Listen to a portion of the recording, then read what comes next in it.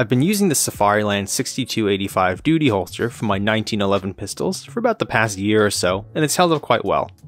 This is a level 2 retention holster, meaning it has, as the name suggests, 2 levels of retention, the holster itself and this thumb switch as well.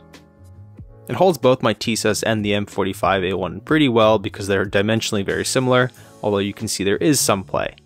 The inside is also lined with felt to prevent any excess wear, but there will always be some. I carry my 1911s cocked and locked with a safety on, and in my opinion, as long as you get a reputable holster, a reliable gun, and know how to handle your pistols, you can safely and absolutely do the same.